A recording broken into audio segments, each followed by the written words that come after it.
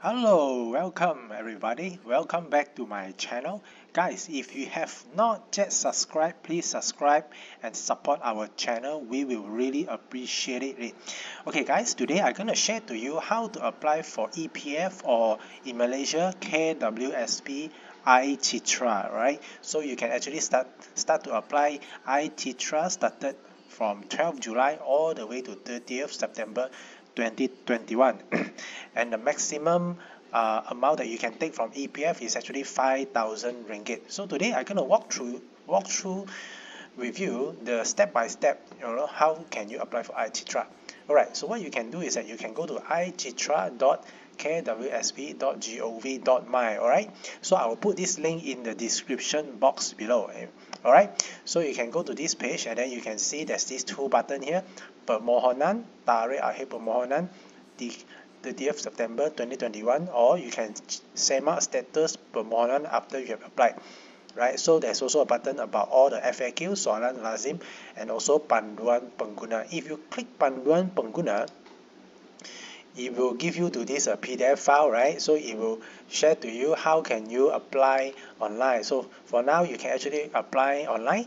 So what you can do is that you click permohonan, right? And then it will bring you to this page where you need to input your IC number and your telephone number.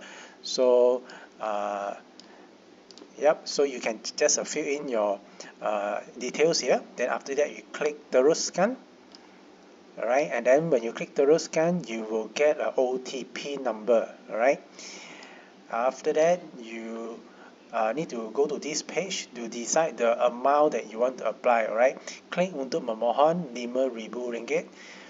Tentukan amount pilihan pengeluaran rujuk pada A atau B. So if you want to apply for 5,000, you click 5,000.